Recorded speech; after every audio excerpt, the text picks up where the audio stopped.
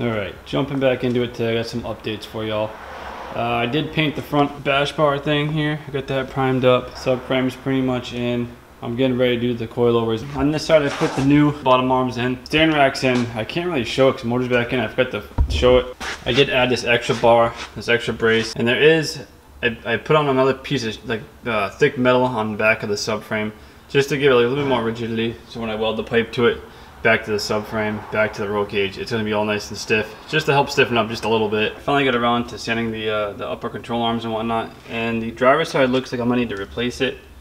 It's hard to tell, but the needle nose bearings inside are completely toast. I have another set on the table.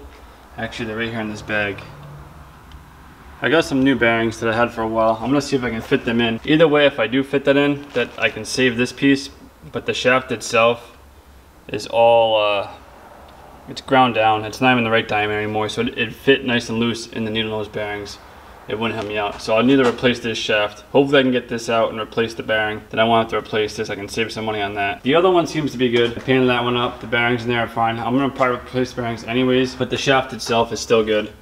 There's nothing wrong with that. It's just covered in grease. That one seems to be okay. Alright, so today is October 2nd, Sunday. As for today, I think I'm gonna try and get the other passenger side steering knuckle back on, the upper control arm, and then get the coilovers situated back on. I'll get my tabs up here so I can do my coilovers. So I'll try and get that sorted today. The other side, I don't know how I'm gonna make out yet because I still have to fix that other upper control arm.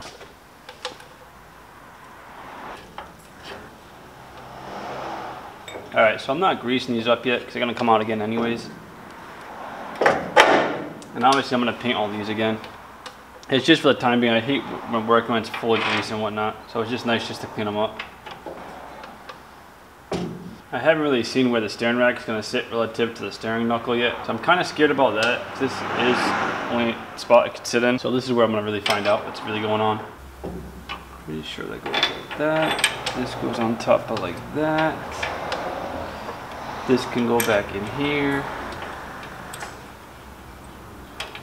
Like so.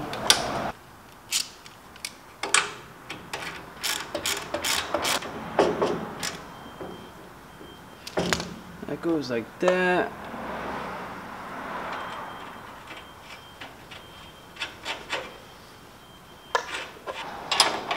Yeah, I'm not going nuts with the lock washers on here. I'm just getting it snugged up, just so I can get the triple up and down. Nice and free, good to go. All right, let's get this steering knuckle in. I didn't go like nuts clean this. You can see all of it's all like still gunked up and whatnot. I'll be taking them fully apart and going back. That one goes there.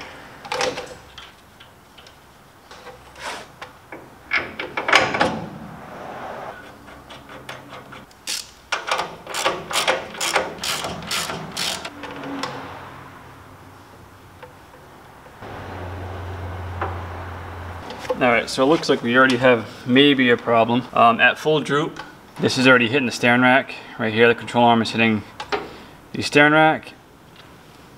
It's probably going to be bumped out like that though.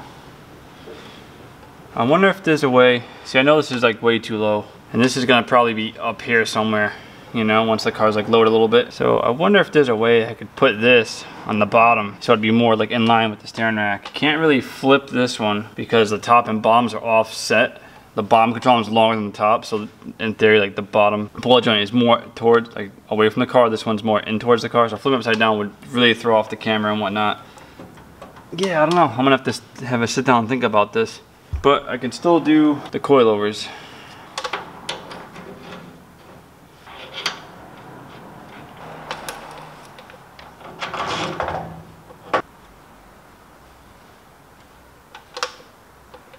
It's a little close to here. You can see that's a little close to here.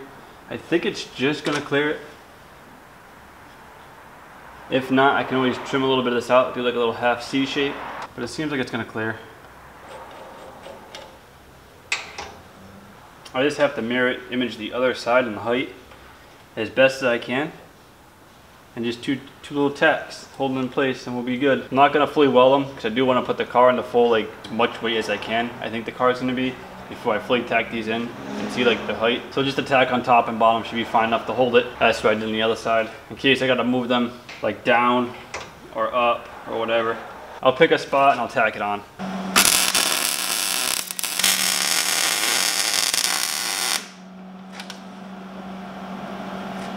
All right, I think that's good. It looks somewhat the same height as the other side, just looking at the tabs. Picking up where I left off on the steering rack, I might as well go straight to the steering knuckles and look at this, because there's a little few issues too that I have to work out. Mainly right here where your tire would connect to your steering knuckle. It's a little too high. It's fine in the factory Mini, but not on my steering rack. Pushed forward and it's actually lower. I have a problem, so we'll start with this. We're gonna take this off.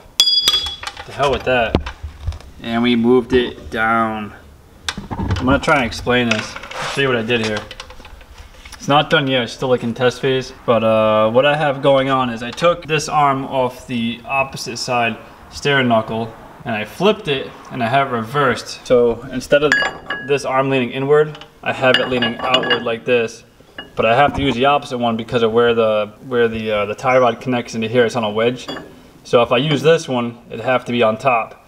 But the steering rack is lower than it, so I have to use the other one so it comes into the bottom. Like so. And it keeps it nice and straight, almost level with the bottom control arm. Doing that, because it extends out the wrong way, I had to add on a piece of metal right here. Yeah, you can see, I milled out this piece of steel in the lathe, and I ground it down, and I welded it right to the end of this tie rod. I kept this cool, so the rubber on this is still, there's nothing wrong with it. I locked it up. So it fits here now, which is all good. Yeah, so the main reason why I'm not doing this on the top too is because there's no way I'm gonna get this steering rack to bolt up here without being on a crazy angle or even a bunch of spaces. It's just not gonna work. It's a flexing point. It's a point where a failure could happen. Yeah, I made a plate and I welded like these two holes exactly but on the bottom, which there ain't room for one, so I had to make it out of 3/8 plate. Drilled it, tapped it, and I'll kind of show it here in a second. I do have it on there and it seems to work pretty good. Biggest concerns, this is all cast, so I had to really weld it pretty good. I had to put a lot of penetration into it. Did 1,000 passes on it, so it should hold up to the task. And I'm gonna reinforce it some more. Once I get off, I'll show it, but I'm gonna add in some more like plates going sideways from here to here. I'm gonna stare at left and right for you guys. This is just the passenger side. The other side's not hooked up yet. This is still just try and error.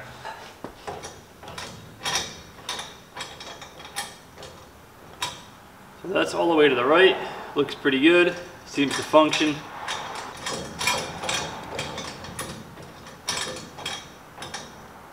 And that's to the left. With the wheel off, I can jack it up and show you.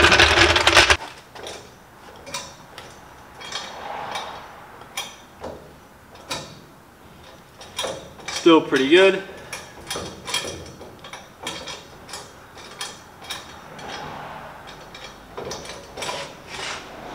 That's all fine and dandy. I think it's gonna work pretty good. Clearance down here is pretty close. The boot's already rubbing part of the bottom of the subframe, so I will have to like grind that out and smooth it out a little bit. It's not rubbing too bad. It might be enough to just tear it and fatigue it over time. So I might go ahead and address that later on. It is close to this bottom arm. I don't think it'll ever hit, because right now the car is like fully jacked up. If I go any lower, I could always space this arm on, put spaces in here and drop it down just a tick. I got a spacer, the bottom arm piece thing, 2 Allen bolts that go through and thread. I might put a captive nut on top, I might not. I might just have it as a not permanent bolt so I can still have access to the axle shaft itself so I can pull it out. But anyways, this is the clearance I have. So I can't really space this out too much more without it coming too close to hitting that bolt. So I think right where it is, it's pretty good. Inside the knuckle, where the shaft is, the axle shaft is, normally it looks like this. But I cut this off the end.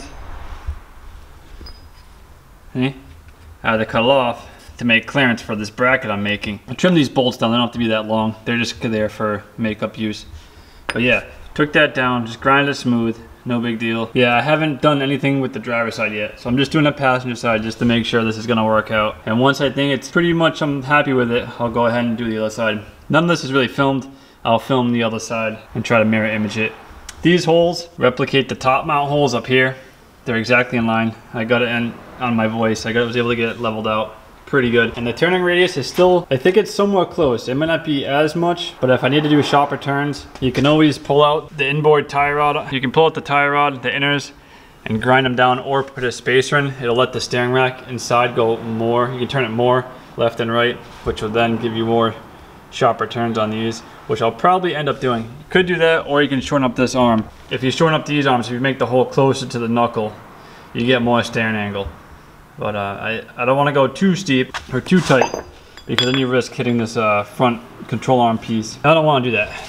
Or you can hit this firewall here, which was probably cut out and made more from anyways. I want to get enough angle to where it's just gonna barely touch this, and I'll make some sort of bump stop, and then I'll be happy. I already started cutting this piece off here. I gotta finish that. I got carried away because I really wanted to see it, so I didn't even finish it. I gotta fit the old caliper on and make sure I have clearance, because I want to do a piece from this inside wing up to here, like a triangle, and weld it all in. Hard to see, but I welded the freaking snot out of the inside of here and this bottom side. Let me get this off and I'll show you. Here's a factory knuckle, unmodified.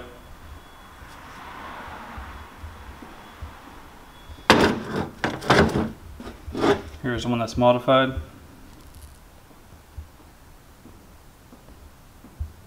Got it all welded up. Before I cut the rest of this off, this is a good time to show you guys how this is working out. Where the calipers go on, it's got a nice flat surface on both sides. So I use that as an advantage to help me get this pipe in perpendicular to these. So it's at a perfect 90. So I take my square and I lay it flat on this, right? And on this. Then you put this flat side level and you put a pair of vice grips and you clamp it. That's nice and squared up there. And that's how I weld it in. This is perfectly parallel or perpendicular to these flanges, so it's perfect. So I can use that as an advantage to do the other knuckle to match it up pretty good. So they'll be exactly in the same spot on each side knuckle. So steering should relatively be the same or straight. And one other thing, when this arm is bolted into the knuckle, it has these pins and they go right in, so they fit nice and tight. And that's just there, so this can't like wiggle side to side once it is tightened down. It makes sure it'll never wiggle. I don't have that on this side now, so these are just snug, but hard to see, but will wiggle back and forth. When they're tight, it should be good, but I'm gonna try and make like something that'll help keep it from wiggling if something did come loose or whatever. I don't really have a milling machine, so I can't really mill into this. I can make the washers that push in, but I can't make it tight enough because I don't have the right, like, I don't have a vertical milling machine, so I can't really do that. The only other option, just make sure it's super tight, or I could take another piece of plate and weld it, like right here, but make it so it's butted up pretty tight on the back side, so it'll just help with the wiggling. For instance, just make this super tight and then just weld this up, like clamp it and make it super tight. I mean, I doubt I'm going to take these off again, but if I do, I'll just have to cut this weld. If it is too tight, it might just come off, but I'd rather just make it tight just for extra insurance. And of course, I'm going to do a bracket like this right there. That's where it was before, and that's the difference. So it's a big drop difference, which is good because the steering rack is super low in the car because it sits under the transmission, so that kind of like makes up for it. And I think it's good enough to at least do a road test. So that's kind of what I'm dealing with.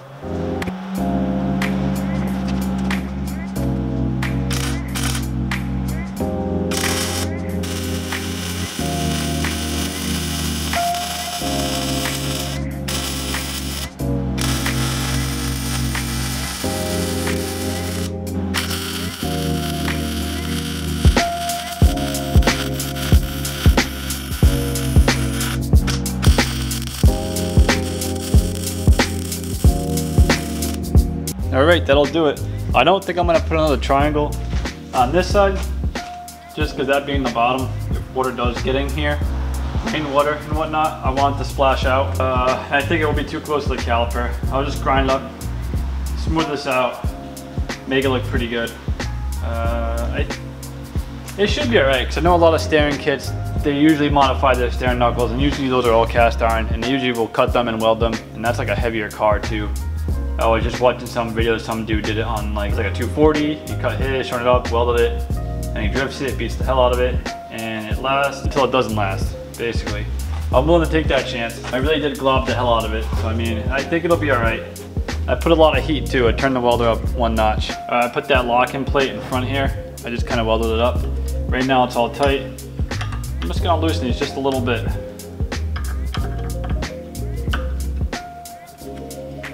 And just being loose, like finger tight, there's no movement yet. Let me go a little more here. All right, so I have up and like forward and back movement, so it's loose. But side to side, there's like just a smidge. There's a lot less than what there was before. So I'm gonna call that a success, you know? I mean, once they're cranked down fully, I'm sure it'll be fine. Let's take it off and make sure it even comes off. I had it clamped with a pair of vice grips, you know, while I welded it. But it is super tight to it. And I am running spacers behind there. They're just kind of free floating. I don't know if I want to weld those in completely yet or just kind of leave them as is. I think I'll just leave them for now, just in case I want to like shim them down a little bit or whatever. When alignment and when that comes into play, I'll have a little bit of adjustment.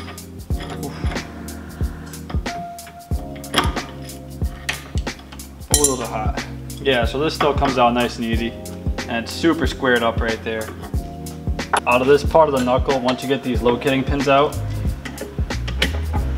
they're recessed in and it doubles as a nice flush look when you use your Allen bolts.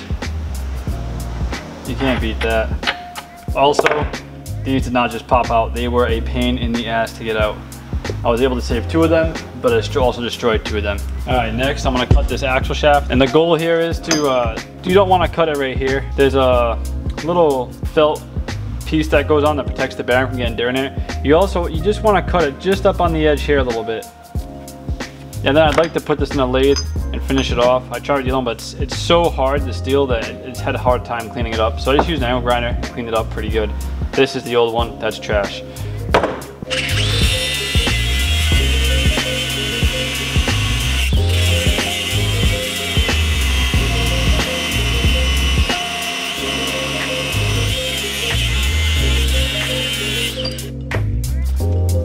Not too bad for an angle grinder, huh?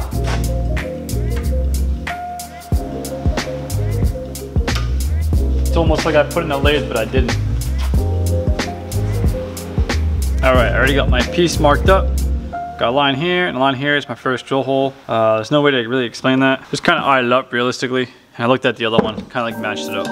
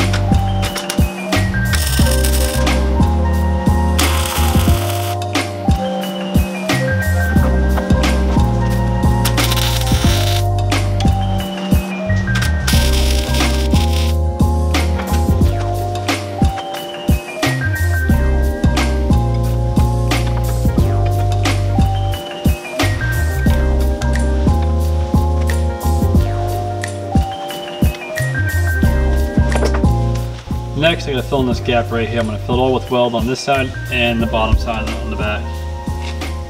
This back piece is all set up, all fully welded in. This next piece I gotta do is this little triangle. It's gonna live right here. So I'll get this welded in and check back in real quick. Triangle's in, we're fully boxed up, we're good to go. Just gotta make a couple more cuts and that'll be about it. Mainly this section right here, I gotta just shave this off, grind down smoothly.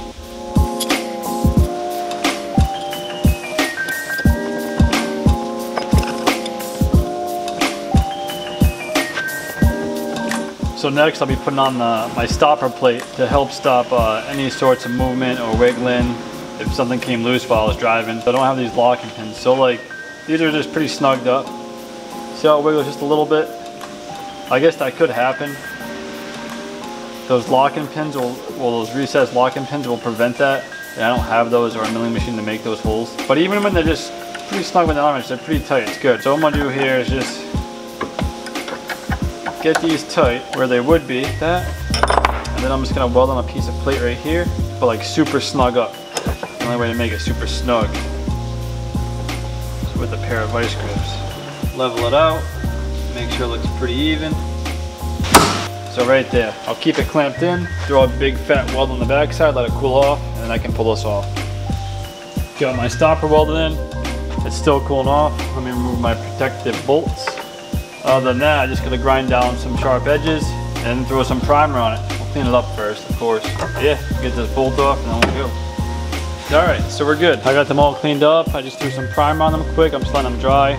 I can't put this other side on fully yet until I get the pin for the upper control arm. I'm waiting for that to come in the mail. But other than that, the driver's side is ready to be assembled minus that. Passenger side is all set up for now. So until I get that aside, I can actually see what's going on, just see how everything's going.